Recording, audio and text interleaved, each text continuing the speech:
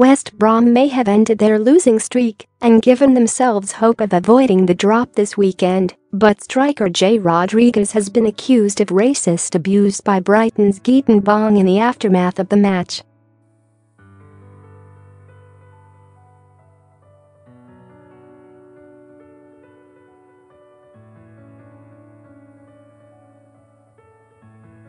The former Newcastle United and Crystal Palace manager has a reputation for bringing a decent new manager bounce with him when he gets a new job, but the Baggies hadn't benefited from that, getting to 20 games without a win.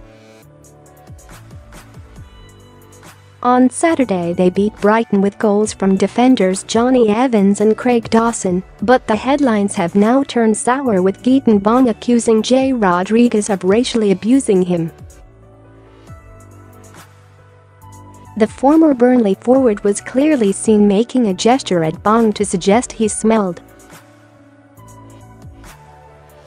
Bong claimed Rodriguez said, "You're black and you stink," and told French TV program SFR Sport about the incident. Rodriguez and Bong battle for the ball just before the incident.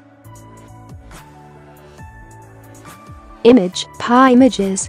After the match, both clubs' managers talked briefly about the incident, with Pardew saying, "I know Jay so well, I find it hard to believe."